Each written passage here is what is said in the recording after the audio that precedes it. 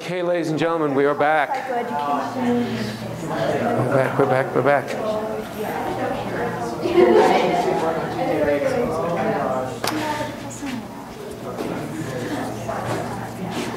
Just another quick variation on the personal symbols.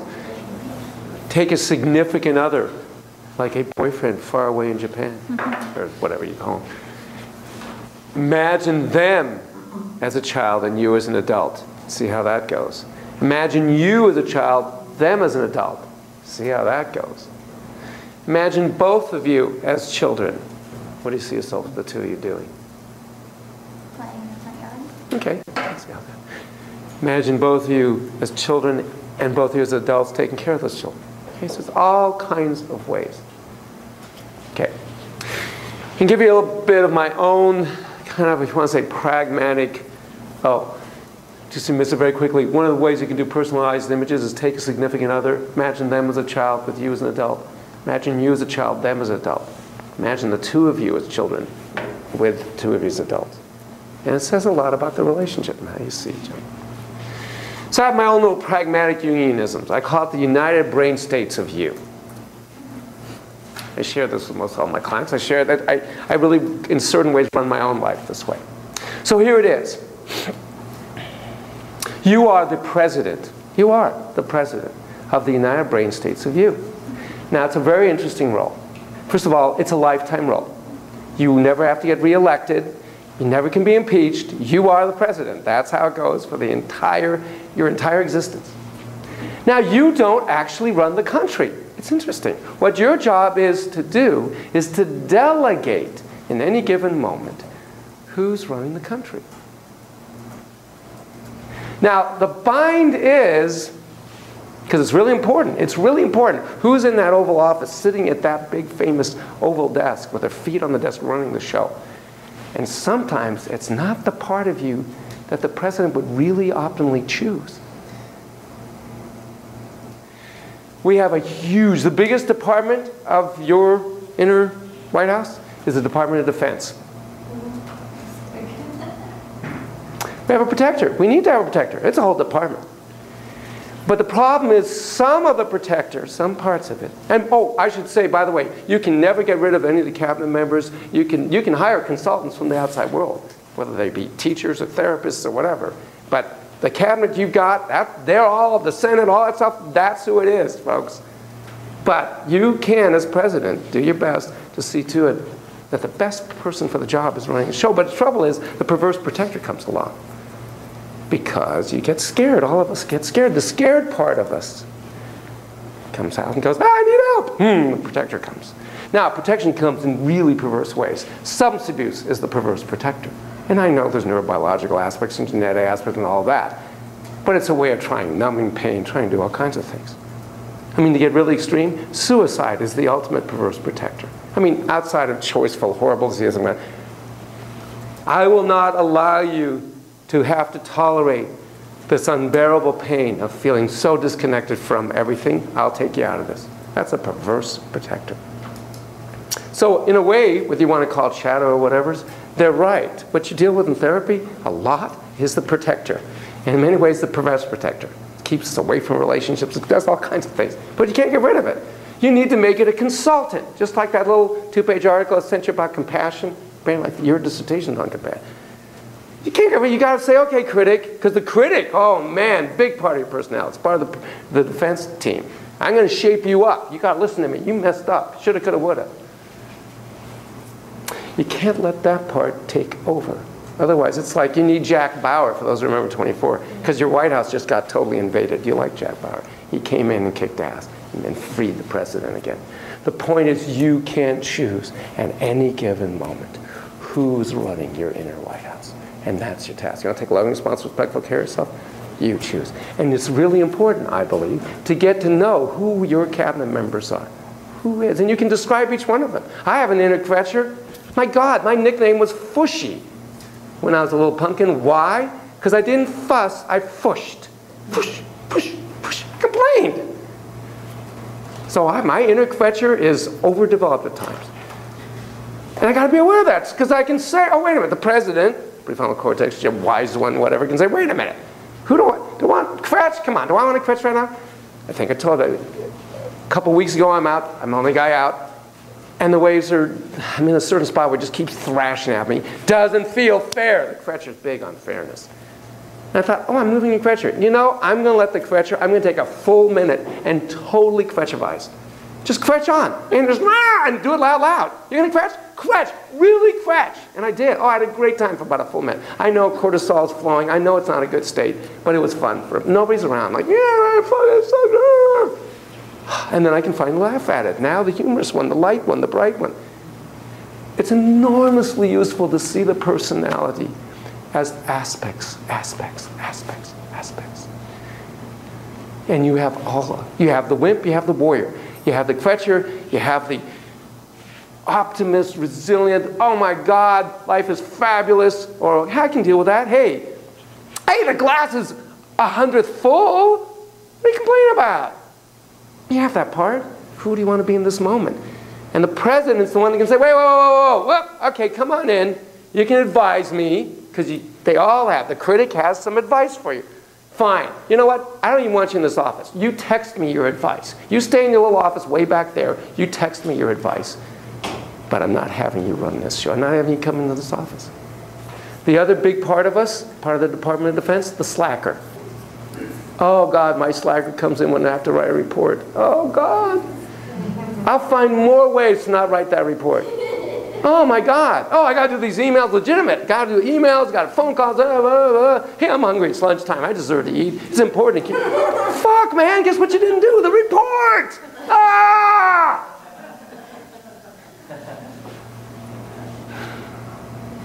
I got one now, actually. It's like, this weekend. I get paid money. You guys don't get paid money for your reports. I get paid money for this. I got to tell you, it's not worth it to me. No, this one, fortunately, I'm happy. Because look at the main part, it sucks. I think, oh, good, maybe I won't have to write this up. It's worth it to me to refund them some money. It's worth it. I'll refund them, I don't know, I'll figure 300, maybe 400 bucks. It's worth it to me. But the other part of me, the responsible, wait a minute, you got to make a living. Well, part says, no, you know, you should write this report. You make another 400 bucks. Come on. And the other part's like, fuck, man, 95 of the writing share. You think I'm going to care about 400 bucks? Oh, God, it's not worth it to me. Besides, the ethical, you know, I'm going to call his attorney. I'm going to give him the results. I've already talked to the guy.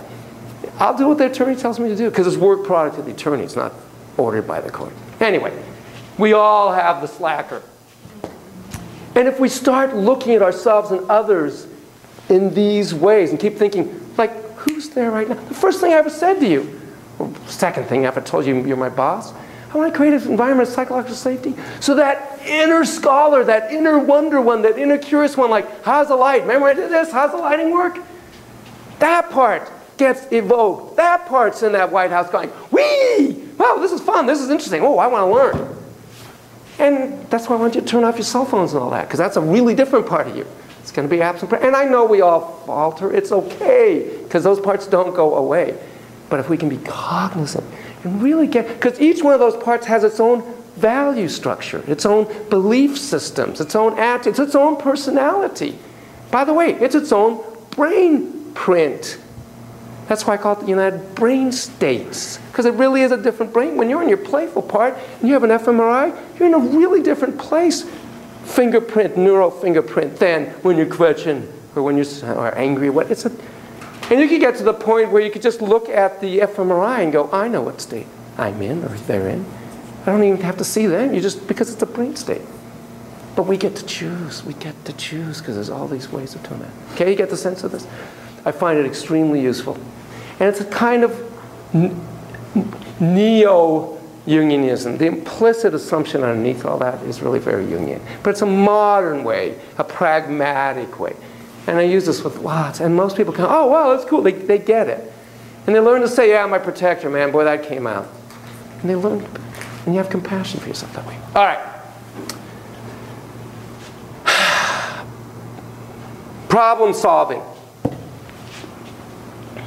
Milton Erickson. Again, you've got to at least glance through Jay Haley's Uncommon Therapy, which he followed Milton Erickson and wrote about how this guy does therapy. before you get your license. Just look at it. You know, it's amazing. Now, some of those things, I don't know you can still do those things nowadays because of ethics rules. Not that he was unethical, but he thought outside the box. And he has a whole school, as you know, a whole movement of hypnotherapy. And what he used, of course, in hypnotherapy is imageries. So, I mean, examples, but let me give you one simple one. Couple comes into him because every year around Christmas, the in-laws come, dad's parents come. And no, actually it's mom's parents. It's the classic, mom's parents come. And of course they get into this marital strife thing, and it's like, it sucks. So they come in. They give him that little sketch, and he immediately says, you know, it reminds me of a story. You see, and I'm just going to do a quick little rendition. There was this beautiful little town. It was kind of in a valley, in the mountains and whatnot. And you know, spring, beautiful, summer, wonderful, fall, there was that impending winter. And the winter would come the floods. Every winter. So it goes in this whole story about the village getting flooded. But you know what happened? Eventually the townspeople said, you know, it's going to flood every winter. We got to find a way to, I know, we'll be Venice. Let's have gondolas. And it paints this whole other variation of what this flooding can look like and how you can use the water. It'd be a fun thing. And they're looking at it, because if you ever watch an Erickson tape, you are in an altered state within 31.2 seconds. You're like, I don't know if any of you have been hypnotized. It's a whole other thing. But anyway, but you don't know it's another thing. That's what's so amazing about it. If your hand's suddenly up here and you have no idea why it's up there. What are you doing up there? Come down. No, why not? So what brought you here again? I don't remember. And they leave in marital bliss, supposedly. So if you change it in the metaphor, theoretically the self changes it in the practical. So I had this client. I was seeing this kid. His dad, rigid ex-Navy man, whose face kind of looked like a hawk or an eagle. Kind of intimidating. Calls me. He says, look, we have a foster kid. I'm hitting him. It's not okay. I know you have to report. I've already reported. I've told him to take the kid out. But more importantly, this isn't okay with me. I gotta work. You don't see my kid anymore. I like you. Can I see you? Because well, first you got to ask the kid in case he ever comes back. He's a teenager. It's like, nah, that's fine. This guy was amazing in his ability to do imagery. Amazing. You'd never think it, but he would just go into this state and see it in the most exquisite detail. So we did lots of imagery. So one of the images, again, if you listen to how people talk, he said, I carried a lot. I have a lot of garbage from my past. I mean, a lot of garbage. So what might you do? I mean, again, I'm racing way ahead. What might you do if somebody said something like that? And you're an imaginal, Jungian-ish kind of therapist. See the garbage. What are you seeing? He says, oh, you know, I see big bags. It's like those big black bags of garbage, and there's like this big pile, and in white tape it says, Mom. He is so proud. Big Dad. Littler one, brother. Again, fast forward. What do you want to do with this garbage? What do you think I want to do with it? Take it to the dump. See yourself. See it be taken. I thought it was going to be a big trash can. No, he wanted to drive it personally to the dump. And he did the most wonderful reparenting of himself. By the way, we'll call her now wave dancer. She did fabulous reparentings. She got custody of her inner child. She saw her child. She went to court. She called CPS. She told the dad, you will never touch this kid ever again. This is over a span of 20 sessions. And eventually she ends up, this is all in the image world, each session, in court, getting custody. As the child's walking out with her hand in hand, this really struck me. I said, how's the child feeling? She said, scared. Because she's scared about her sister being left at home. I said, you tell her you're going to get the sister too. And she said, but I feel guilty. She feels guilty that the mom will be alone. Yeah, and we did this whole, but it's so real that the actual feelings you'd actually have in the real thing, actually, she did this marvelous elaborate. One of the days was her birthday. Give her from morning through night the perfect birthday. Do all this. Okay. Back to my stern one. I happened to cut my finger. I was about to see him, so I was racing. And I wasn't, I was bleeding. I was like, dang it. Oh, I know. This sounds insane, but crazy glue on skin. They always warn you. I thought this will be easy. Just a little drop, boom. Hey, it works. There's a point to this. Had a little bandage. She said, what happened? I said, yeah, I've got a little cut, but I used a little crazy glue and it works. It's probably toxic, but hey. So if I fall over, you'll know why. It's the crazy glue. Session, talking, blah, blah, blah. My heart is broken. What do? Open heart surgery. Of course, we've got to heal your heart. So what are you seeing? And, open, blah, blah, blah, blah. And then he came up with, oh, weird, what? They're using crazy glue to heal the broken heart.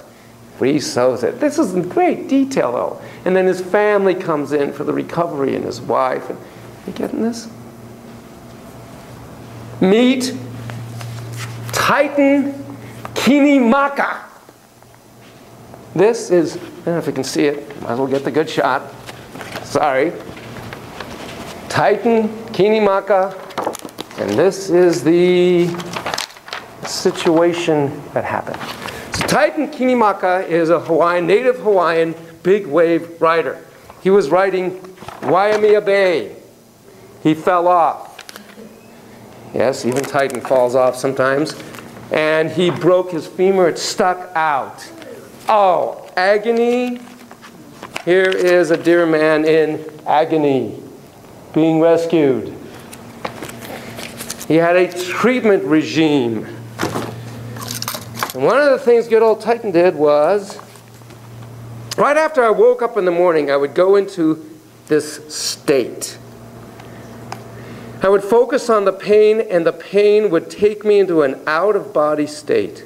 I would go through all this light with all these different colors shooting by, and I ended up on the other side of the light. I was in a garden-like place, and I came up to this plantation-style house, and there was a big fish pond full of lilies, frogs, and swans. There was a beautiful willow tree hanging down in front of the house, and I'd walk up to the deck, a big wide deck with oiled floors, and there was beveled glass on the doors and windows. It was just like a beautiful place to be, and the whole time I was there, I felt no pain in my body. At the same time, if I looked back over my shoulder, I could see myself lying in bed in the hospital, and if I turned and looked back at the house and garden, I felt no pain in my body. Every day I would do this for about an hour and a half. I understood that I had tapped into some sort of ancient mind-traveling thing. I realized that this must be some kind of energy to tap into when we need it. Thank you, Titan. Or is it Titus? Is it Titan? Titus. Titus, not Titan. Sorry, your name is Titus. That's why you're looking like that. Dude, my name is Titus, not Titan. Sorry. It's a guy named Symington. Runs the Symington Institute. Early on in his career, he had a patient who had inoperable cancer. And again, to way oversimplify, he had this patient imagine white wolves eating rotten hamburger. And as this client did that religiously on a daily basis, the tumors went down. Again, many intervening variables are possible. The white wolves represent the white blood cells, and the rotting hamburger, the cancerous cells. So he based he doesn't say only do this, but among other things, he has, of course, his patients imagine the tumors or whatever in various forms, and imagine white blood cells and otherwise attacking. And now he also has family members and friends do the imagery with the people. Okay. My son had his appendix out. First, he was on antibiotics. We did that in the hospital. We just sat and thought about him overcoming the pain. Yes. And the infection going away. And he said it made him feel better. Yes. we will, by the way, before we end today, we'll get into the wooga wooga aspects of Jung. Because it does move to that place. That's one of the other criticisms of Jung, is that these guys are too weird and mystic and crazy and bizarre. His books, Memories, Dreams, Reflections, has some pretty unusual stuff in it. Okay, but you get some sense of problem solving. Actually, I realized the guy, the stockbroker, that was kind of an image used in problem solving kind of thing. I want you to imagine, now we're going to move into the archetypal imageries. I want you to imagine a boat. I want you to imagine a boat. See where the boat is. Take a look at that boat. Look at the time of day or night, kind of the weather. Perfect. Somebody tell us, if they're willing to share, what they saw. What boat? What are you seeing? Jan, what are you seeing? I'm so sorry, I was taking notes. Oh, that's okay. That's all right. Well, when somebody else is describing, see a boat. Okay. I see my grandpa's boat. Ah. When we were little, we would always go out in Michigan. It's a sunny day. We're tubing on the little dinghy boat, and then also jet skiing. The big boat. I follow around. Beautiful. So that would be both a personal and a transpersonal image. That's neat you combined. Ray, my man, what are you seeing? It's at nighttime. Beautiful sky full of stars. It's just me, myself, on this little raft, just floating and enjoying life in space. Perfect. One other boat. Small boat, the water is still, it's a sunny day, it's warm, and there's a lighthouse nearby to provide protection. Ah, why? Is there somebody that lives in that lighthouse? Or is it? Yes. Yeah. Ah, who lives in the lighthouse? The lighthouse keeper and his wife. Ah. Okay. In fact, we could go into all of that, but that's fine. So a boat is an archetypal symbol. And water and ocean and all of that is archetypal. So is a lighthouse, guide. I mean, you see how it just starts? This is like play therapy of the mind. It's the same place, ladies and gentlemen. The good news is it stays with you wherever you go. And as you develop, it doesn't go away. It's just we add all these other parts. It's right there. You are on a trail somewhere, okay? Describe for us where this trail is. Two mountains in the distance, grass on each side. Okay. Trail. Your trail, perfect. Okay, what time of day? What are we doing? Day, midday. Midday. Sun? Okay, so you're walking. I want you to notice, I don't know if it's on your right side, left side, where it is. There's like a little cottage, little hut, some little building structure. As you see it, describe for us what you're seeing. It's old. Red roof with some shingles. Has two windows on each side of the door, and it has the glass. Yeah. Yeah. One of the little corners is broken through. Okay. Has a small two-step. Okay. In this, and you kind of know this, but you kind of don't, you're not sure. In this cottage lives an old man who has lived a very full life. Okay? And you get the sense that he wants you to come up to the cottage and knock, and he'll greet you. Okay? And have you come in. What are you seeing? What's this man like? Man. Yeah. Full white beard. Yeah. Time took its toll on him. Oh yeah, he's lived a life. You see it on his skin. You see it. He looks kind of like a house. He looks. He's wearing clothes, but not necessarily like freshly pressed. Not necessarily freshly pressed. Looks like a dry cleaner around there. Yeah. But he has wisdom, and he has something to share with you. If it's okay with you, tell us what it is he's told you. Walk your own path. Walk your own path. Bam! Bam!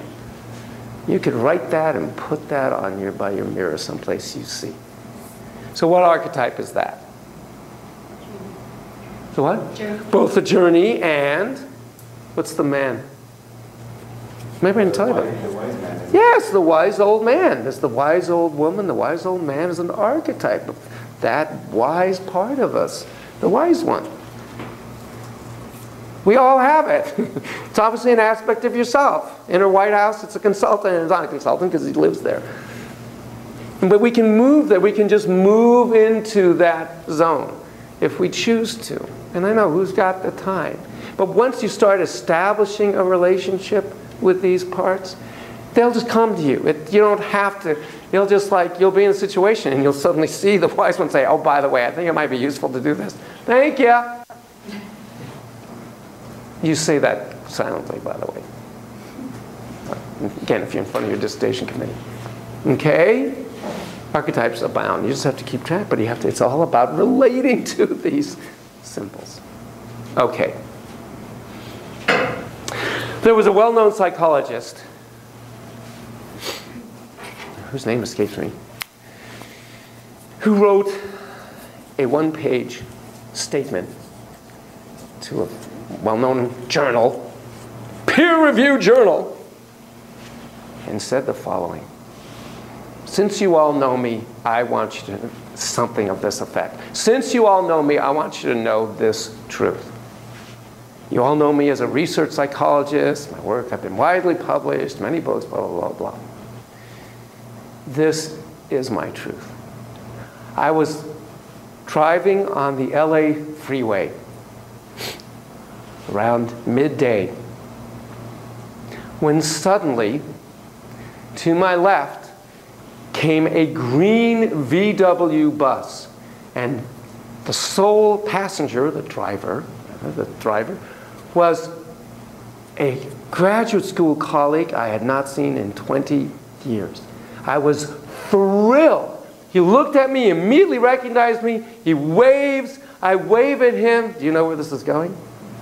I wave at him, and then I indicate, the freeway off-ramp, let's go. I'm so excited. I get off the off-ramp, I look, it's vanished.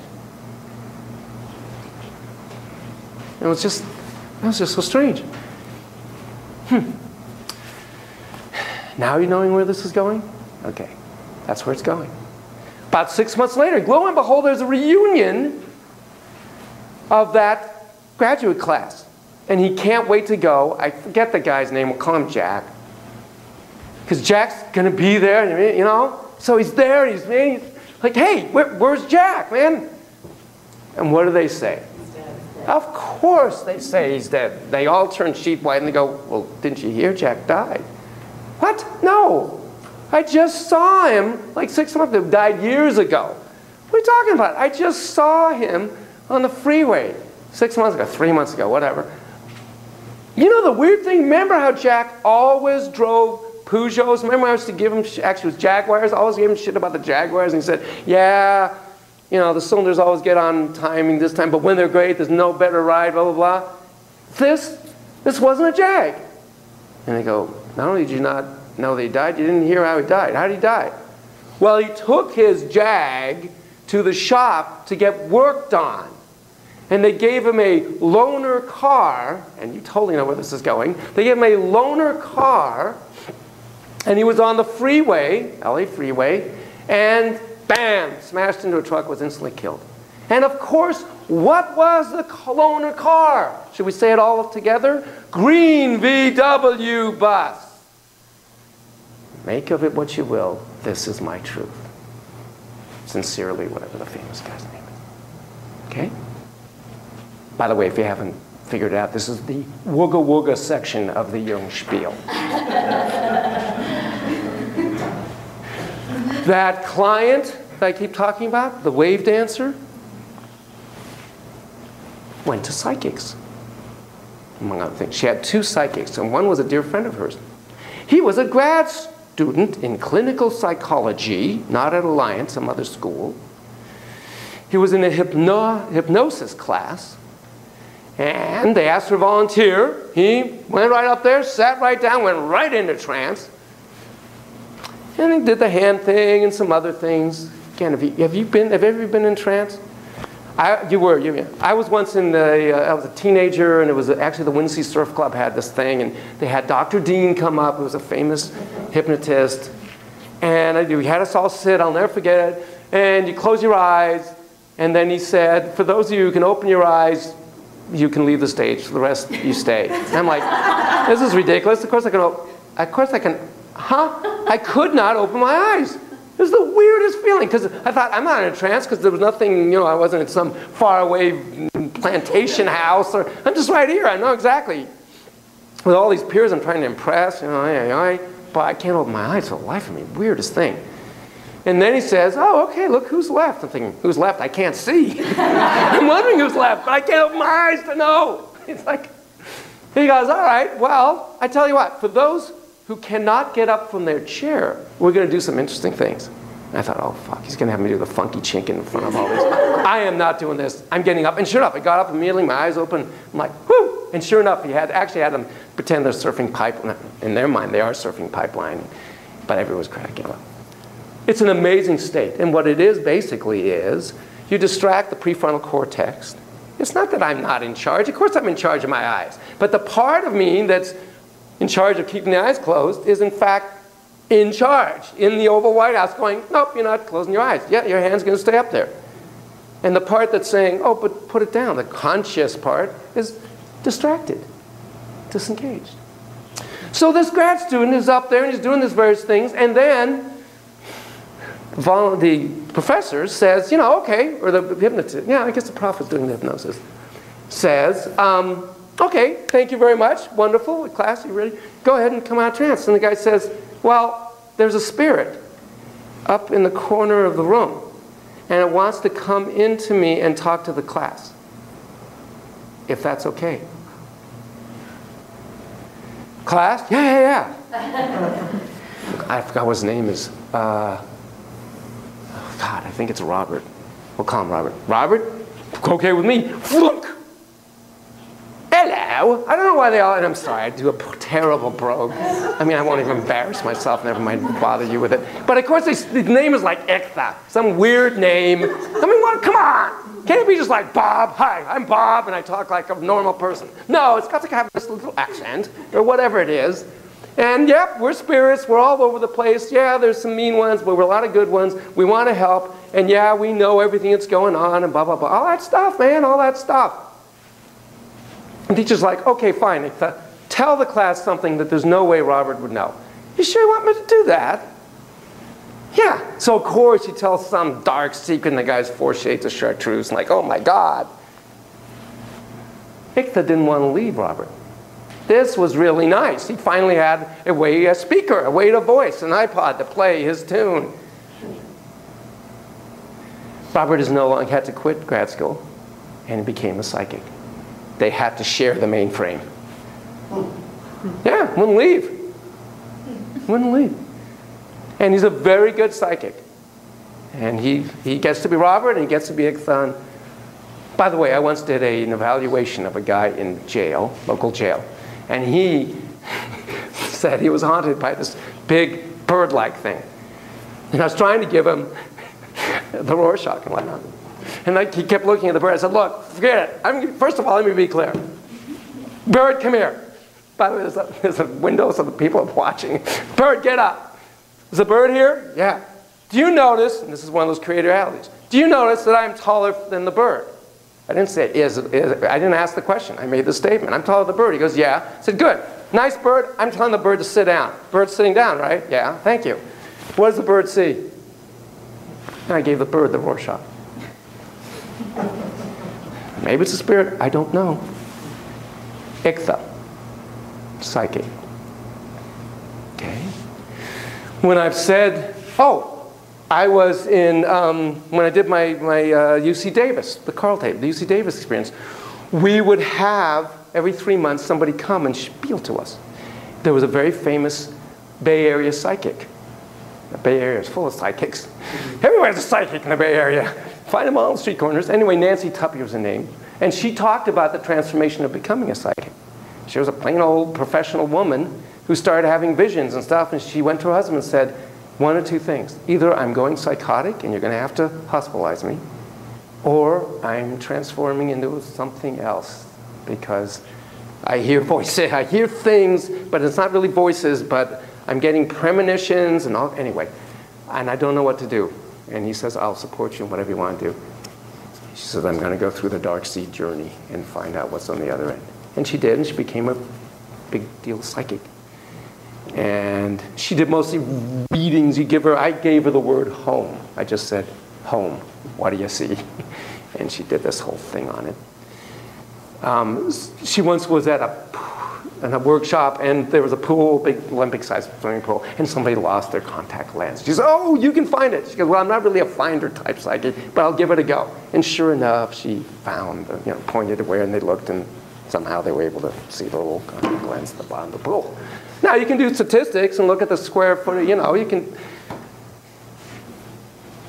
Synchronicity, meaningful coincidence. That's a very deep Jung concept. Jung was very comfortable with all this because, of course, he believes the collective unconscious there's no time, has all the wisdom of all the ages, past, future, present, whatever. Now, as you know, I am no physicist, but there is this, what is the Boggs, oh God, Higgins-Boss discovery. It's a very important discovery in physics. It's an energy field force, whatever, that explains a lot. It was always hypothesized, and now they've somehow proven it exists. It's this energy force. What is it? No, I'm just up here for a class. Yeah, right. Perfect. And then there's this other one, I just saw it in Time, about the universes, there's all this antimatter, there's this stuff out there. So maybe, I don't know, maybe somehow psychic phenomena, I believe, it must involve mirror neurons, and maybe because, let's take Sharon McGoldrick. My best buddy, you've all heard about Joe McGoldrick, his wife. Joe was on supposedly went golfing. He was going golfing. Sorry, you have to leave, it's okay. There's some good stories you're going to miss, but that's all right. I'll watch it. Good, watch the end of it. Watch the end, you'll enjoy this. So, unbeknownst to Sharon, totally, Joe went to the golf thing, but then somebody had a boat, so they went out fishing. And Joe, in fact, ended up, if you take a line from where they live and went straight out in the ocean, that's exactly where he ended up. Sharon was taking a nap.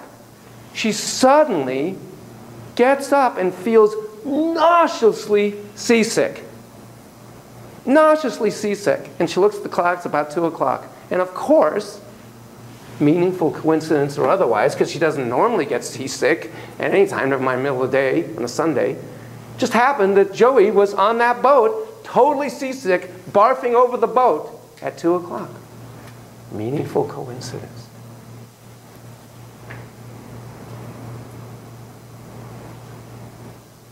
Sharon, Joe, and his mom, Floss, all went out to dinner. Had a very nice dinner. They come home, they drop Floss off. Sharon has a dream. Sharon, by the way, has psychic-ish kind of tendencies. You have psychic tendencies. The dream, Floss comes to her and says, kneels by the bed, says, just want you to know I'm fine. I'm fine. And just take great care of Joey. You all know what happened. Sharon wakes up. Joey wakes up that morning. They get a phone call from his sister. And Floss died that night. Now, we don't have the exact time of death to know that that dream happened at the exact time. Sharon has never had a dream like that before. Never had a dream like that since.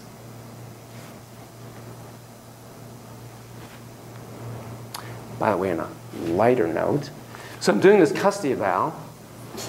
And well, it is compared to, come on, Floss's death, come on. Custody evals, to me, that's a really lighter note. As I always say, it's not pediatric oncology. That's people say, oh my God, how do you do those? I didn't take it seriously, but it's not. Here's this very professional doctor. But he's also a musician. He's an interesting guy. But when you're doing custody eval, it's kind of like taking a driver's test, only it's for your kids, not your license. So you do the, actually now I guess it's 3. You're not supposed to do the 2 and 10. Right, because it's the airbag. I think you're supposed to be now 3 and 9 or whatever it is. But in any event, he says, I said, you know, because we were chatting, I said, do you ever have any unusual experience? He goes, well, as a matter of fact, I got really interested in out-of-body experiences, like Titus was talking about. And so I started practicing that. I'd lie in bed, and I got to the point where I could kind of see myself. I'd look down at myself, being in bed. And it was kind of cool. And then I'd come back, home base. But one night I thought, you know, I wonder how far I can take this. And I heard some noise in the kitchen. And it was late. I woke up, and it's like 2 and 9. So I thought, well, I wonder if I can travel to the kitchen. He says, you know the weirdest thing? You can't just like go through walls. No, I had to do it rat style. I had to go like under the little door thing. I like made my spirit really thin and then whoop, came back up. And I'm in the kitchen. There's my mom, who happened to be visiting me at the time. And she's eating some cereal and whatnot. And I'm thinking, wow, what the heck is my mom doing up? And then I thought, oh my God, I've never been this far away from my body. I wonder if I can make it back. And I did, but I had to go through the door frame again. I couldn't just go through the walls. And of course, you know, he wakes up that morning, and of course there's cereal stuff, and his mom came and said, oh, I couldn't sleep and went and ate cereal. Now, maybe those sounds woke him up. Who knows? But so I had a student when I was doing all this say, you know, my grandfather died. And we went to his house. And when we came out, there was this huge grasshopper on the car. And then when we went to the burial site, all of a sudden there were these grasshoppers. And there were grasshoppers around. Now, of course, they're Asian, and by the way, of course, it's so cliche, but his name or symbol or whatever was grasshopper, of course. So they took his ashes and they put it in this bronze grasshopper thing. Now, I've had Native Americans in this class. I've had Hispanics. To them, it's kind of like saying, whoa, blue sky. Can you believe it? I mean, wow, it's blue. I don't know how it's blue exactly. I think we figured it out, but you can Google it. But it is blue. Because it's so everyday. It's so like, they have shamans. They live in that world. Kids live in that world. Any of you had any of these kinds of, please. One time ago when I first came to California, I was here, new to the San Diego area. My mother was on the East Coast. I had a job that a company had some equipment on the top of one of the tallest mountains in San Diego. And so my job was to take this rickety old truck and drive to the top of that mountain, which I had never done before, was completely unfamiliar with. It's a very narrow dirt road, no guardrails, literally. Oh, God. The one wrong turn, go careening off the cliff to a certain depth. Right. And so this was quite a white-knuckle experience to drive to the top of this thing and back down. So the next day, my mother calls me and said, are you okay? I said, yeah, I'm fine. Why? She said, I had this weird dream. And she proceeded to recount to me in complete detail everything that happened. Right. Right. Go figure. Yeah. In great detail. My mom was very bright. My mom was one of the termites, the Terman study of 1,000 brightest kids in California. There's still records of her at Stanford. They would give her questionnaires till basically the day she died. And a very, very thorough longitudinal study. She loved to read. But she was bored by what they read in school. So she would notice whenever she would think about the teacher, he would always call on her. So she thought, oh, I know. I'm going to call him to call on me. I'll answer the question, and then I'll get to read what I want to read. And she said, you know, I was unbelievably good at it. And then one time, and she said, you know, I was around teenager or something. Something came to me. I don't remember what it was, but all I said was, no, I don't want you in my life. Go away. And it never came back. But she said it was something from the non-natural world. And she was very scientific. She was the one who turned me on to Jung, so she was open that way. And that's interesting. It's interesting we talk about Nancy Tuppy. It's a choice for some folks about, do I allow, even with the hypnosis thing, do I allow this in or not? Let me tell you one from my own life. So my dear mom, who was getting older, my dad had passed, and was living in the Muirlands home, where my dear friends now live, so that Duran looks at the same roof when he spends a night there as I did when I was a teenager. I love that. And it was time to look at other living arrangements. My dear wife, thank you, Rory Devine, bless you, said, she's living with us. I'm like, really, you sure? Absolutely. I have no other way. God, I'm getting teary-eyed just at that thought. Thank you, my dear. So we're getting her all ready, blah, blah, blah. It's a long process. I mean, there's 50 years of a life in that home, and boxes, and blah, blah, blah, blah. So she'd stay up there and stuff. She calls me and says, oh, let me back up. When I was about 16, she had some kind of, she was sick. And in those days, good old John Welsh, who was the doctor in town, would actually make house calls. So I remember he came over, and I was like, I was scared, I was nervous. And I remember kind of standing by the door listening. And I remember him asking her, have you, so how many, Yanon, if you had any other births? And she said, yeah, I had 2. And I was shocked. I never heard anything. I thought, did I come out twice? I mean, literally, I was trying to figure this out. Well, I remember her telling me, I have things about my life prior to meeting your dad and all that I can tell you about. She was Steinbeck's right-hand person. She lived a very interesting life. But in any event, she said, years later, when I come back from college, I was chatting and said, I once had a daughter. What? What? You had a daughter? Yes, I was married before. I mean, this whole life, like, who are you? You had a life before me? Like about benign narcissism? What? But yeah, she had a daughter named Kay. And Kay died at age 12 of a brain tumor.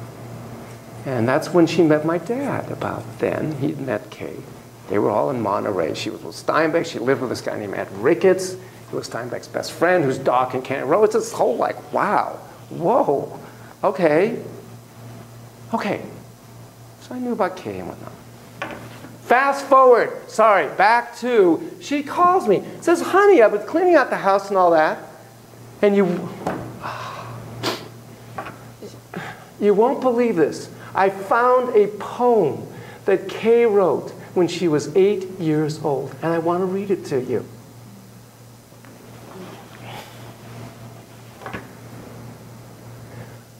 I am a little wave with white shoes and a dress with lace. I go and I come forever and forever more. And to this day, every time I say that poem, I am more than stunned. I just went silent, I just went. You look at my room when I was 16, I told you, you want a towel. There were so many waves. It's the most powerful symbol in my life. I am a wave. Oh my God. It's like, oh my God. I'm wearing my sister. Wow. It just blows me away to this moment. Meaningful coincidence? Blows me away. I am a. And the line about, and I go and I come, instead of I come and I go, because she left, but then she keeps coming back. It's like, she was 8 years old, so I have this picture of her with a white, God, it's so powerful for whatever reason, with white shoes and this dress of lace, and I put the poem right under it, the actual poem. Kay was born, as I found out a few years after that incident, on November 3rd, 1935.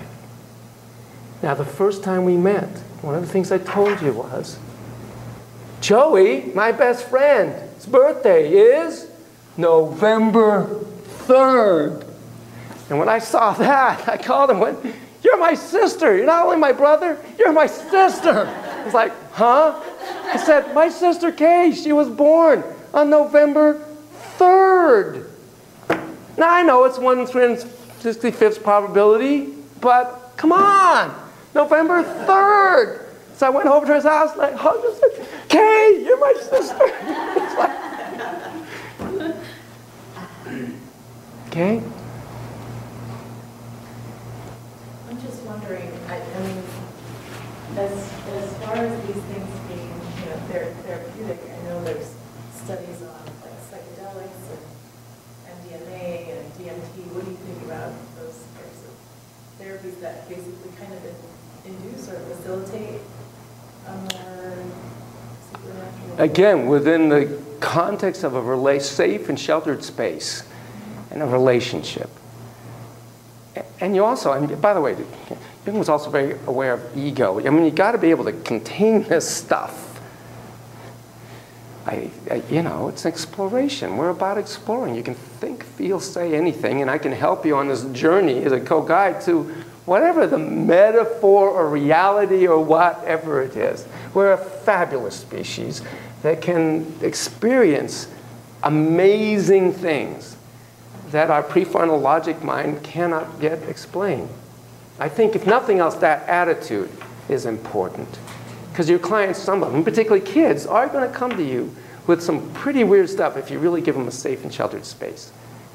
And are they crazy, or are they psychic, or I don't know. I had one guy who felt he was haunted. Is it a metaphor? Is it a reality? He kept losing things, and he never could find him. He'd go and camp out. He knew he had the flashlight, but then disappear, then end up way back, It wasn't just he misplaced it. And then I started losing things. It's like rubbing off. I don't know. But to be open to their reality, what if the Stepford wife came to you? Is she psychotic? I asked actually my supervisor, Tom Morrison, at the time. I said, well, I want to see the Rorschach, I want to see the MMPI, I want to see, the data. What's the difference between being psychic and being psychotic? There's a lot out there.